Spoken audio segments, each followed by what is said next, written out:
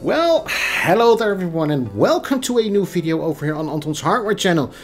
Now, in my tiny collection of sound cards, I have several Xonar sound cards. You can see them in the back there. I have the Essence ST, I have the Xonar Phoebus, I have the venerable Xonar AE, and I have the Xonar DGX. And now I got myself, where is it? I got myself a new one, and it's this one. It's the Xonar DGX. So how good is it, and how well is it against the other Ds? Let's find out in this video.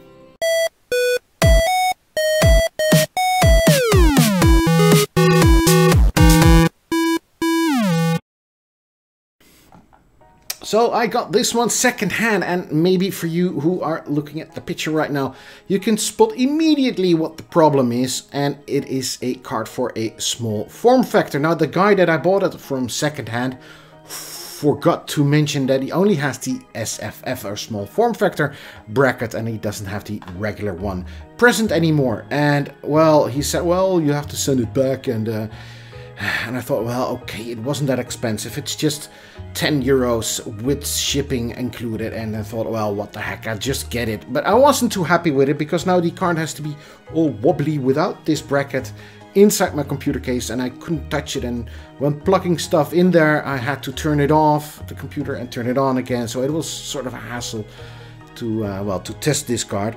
But still, it's a new DGX card, a Xonar card, and there are so many Xonar cards out there. I have to take a quick peek. There's the DX, which I have at the back there. You have the D1, the DSX, the DS, the DGX, and this one. Sorry, this is the DGX, and also you have the DG. Now, I did a video about this one, the DX, a couple of years ago, and I was wondering how good is it when you compare it to this one, because if you look at the, well, at first glance, they look identical to each other.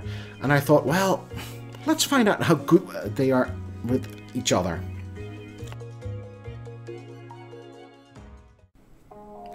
So on the surface of all these Xonar D cards, they all look very similar. They are the same format, and well, they look rather identical to each other, but they have different target groups. Some are made for music, so the card includes Dolby Digital. Other cards are mainly focused at movies, and they include DTS. Others are more at gaming, and they include Dolby Headphone, and some of them are PCI, some of them are PCI-Express. So there is a difference between them. Now, I want to focus today on these two. It's the DX and the DGX. So there's just one small letter of a difference, but it's a huge difference when we look at the cards themselves. So what are the differences between these cards? Well, first, the similarities. They both include Dolby Headphone. They both support the GX 2.5 gaming engine, which will add support for Creative's EAX audio extension on an Asus card. But since EAX isn't used anymore, there is no point. The DX has 7.1 surround, whereas the DGX 5.1.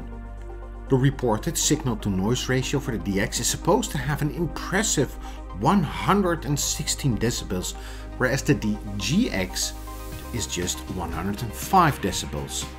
The total harmonic distortion for the DX is again supposed to have an impressive 0.00056% and the DGX 0.0025%. They both support 24 bits. But there's a difference in the resolution, which is 192 kHz for the DX and 96 kHz for the DGX. These differences are mainly the result of the lesser audio processor used, on which I'll get back a bit later on. The frequency response is 10 Hz to 48 kHz, and this is what the card is able to produce, and I'll also get back on that when I show the Rightmark audio results. The DGX has a front panel jack sense, which means that it senses when something is plugged into the front of your computer case. Nice feature, but the front panel also gives you a lot of distortion, and this is why I never use it. The DGX has an headphone amp that can drive headphones up to 150 ohms. And last but not least, the DX needs a separate power supply, and this time in the form of a mini Molex plug. The audio processor used in the DX is the AV100, which is just a C-Media CM8788 but with an Asus stamp on it. It is also used in the Asus Xonar Essence ST and is a capable processor. There's a PCI to PCI-Express converter in the form of a PLX PEX 8112, which enables designers to migrate legacy PCI bus interfaces to PCI-Express. The DGX uses the now discontinued CM8786 and is the lesser version of the one used in the DX. It isn't capable of generating anything up from 96 kHz. This time the PCI to PCI-Express converter used is the C-Media CM8788.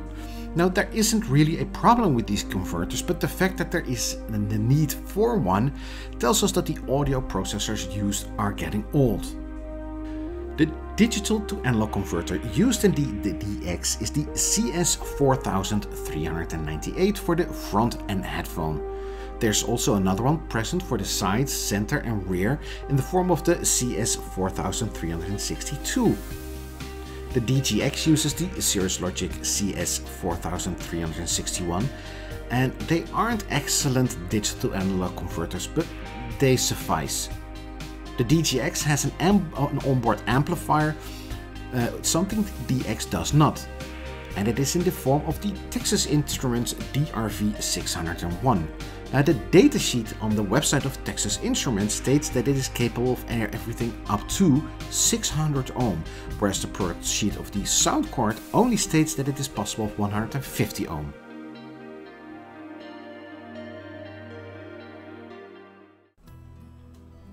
So on paper the DX is better.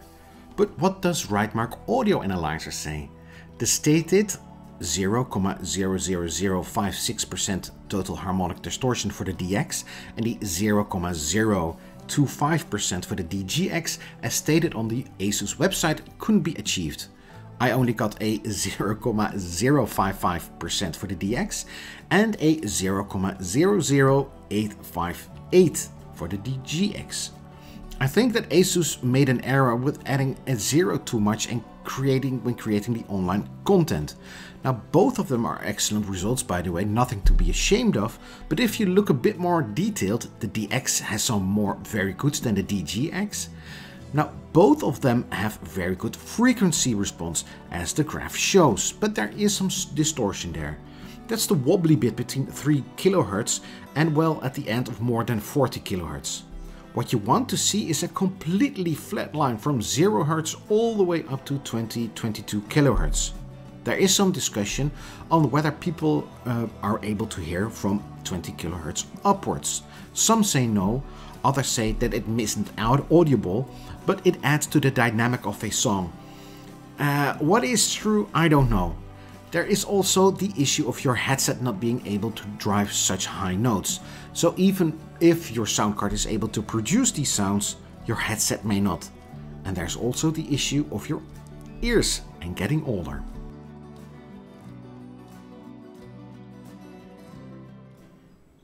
Now we all know that the older you get, your listening will get worse and worse and worse.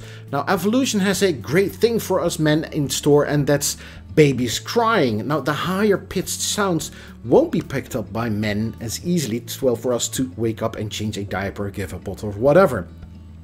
For women that's something different. They will tend to hear higher frequencies a bit better than us men, so they will wake up and well have to change a diaper or feed the baby. So there's not really a point in getting anything higher than 20 kHz, even though there may be something there. And that is also why I choose this as the cutoff point when, well, evaluating the frequency response.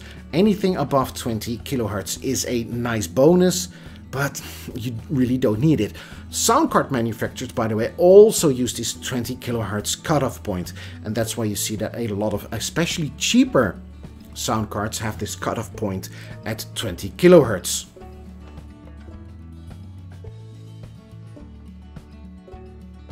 Now I was intending to show you both of the driver interfaces, but I found that this just wasn't interesting. The recording that I'm showing right here is the one that I made for the DX a couple of years ago. And this is a very dated interface, and it looks like it's right out of the 90s. It's rather non-descriptive, and it's very hard to tell what the purpose is of certain buttons. It is an incredibly bad interface.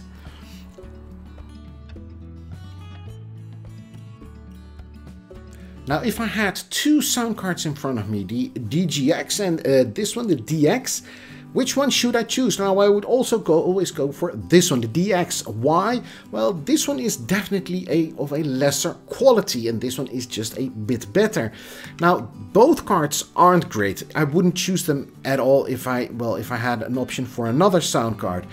The driver interface is getting really old. It looks like it's stuck back in the 90s. User experience wasn't a big thing then, and there were strange buttons and you don't know how to use it really. That's a real issue. Also, the fact that both cards are essentially PCI based cards shows that the audio processor is getting dated. It's almost a legacy processor on both of them. And that's also what shows when you have those listening sessions. It isn't up to today's standards. 10, 20 years ago, these must have been great cards. Don't get me wrong, if you have one of these cards and you think they're excellent, I'm not saying that they are horrible cards, that the sound quality is terrible. No, they aren't. They're just not up to today's standards.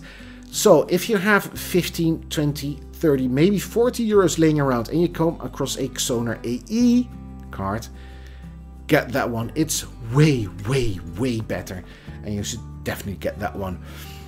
That's it for me for today. I hope you enjoyed this video, and I hope to see you soon in the next one. See you then. Bye bye.